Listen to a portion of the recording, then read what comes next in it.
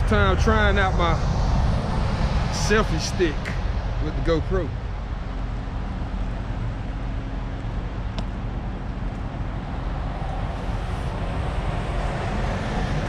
Let's go ahead and change the angle real quick.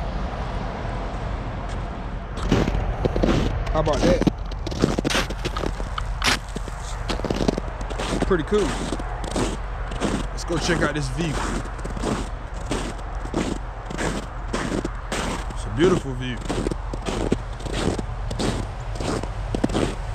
Something was just brought to my attention from a fellow CDL classmate buddy of mine. Pam Transport. I watched another guy on YouTube. This channel's called Truck and Truth. I watch this guy, and he's always exposing these companies, stuff like that. What's up with Pam Transport, man? Y'all making all this damn money. This man is a team driver. He said he's running about 6,000 miles a week. Why in the hell is he only bringing home $300, $400 checks? That's crazy, man. Y'all are raping these people, man. These guys making all this money driving these trucks, advertising your company so y'all can keep hiring more drivers, you know.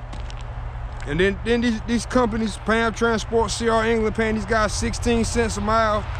Man, y'all are making all this money, man. That's crazy. But see, what gotta happen is, y'all guys that work for them, man, y'all gotta understand that just because they got you under contract and they're taking $50 out of your check a week, you think they got you held hostage. Let me ask y'all this. That same $50 a week that they're taking out of your check and only paying you $300, $400, why can't y'all, just like I told my buddy that just called me, and he was actually my first referral, so shout out to him. I just referred him to Melton, so shout out to him. But y'all listen, man, y'all guys is making $300, $400, letting them take $50 out of your check a week. Why not just cut the contract out? Quit the company, go work somewhere else. You got your CDL, man. They can't revoke that. Only people that can revoke your CDL is DMV if you do something stupid. So why not just cut the middleman out? Why not go make money at another company? Not even necessarily saying Melton. There's plenty of other companies out there. But in this situation, this guy wants to come to Melton. Why not go to another company, make more money, and pay that same $50 that they're taking out of your check? You pay that same 50 back to them yourself, so they don't put it on your credit and put you in collections. Just something to think about, man. We got to do better, man. Stop letting these companies rape you, cause that's all they're doing. They're raping you, man.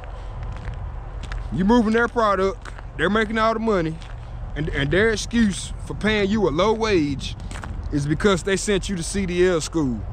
Something which only cost them about maybe $1,200, if that.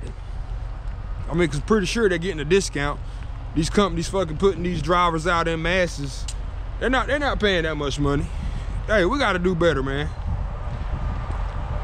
I was actually supposed to go to Pam. That's how I met the guy. We was in CDL school together. So that's just something to think about. Y'all new drivers stuck in these contracts, this video ain't for recruitment.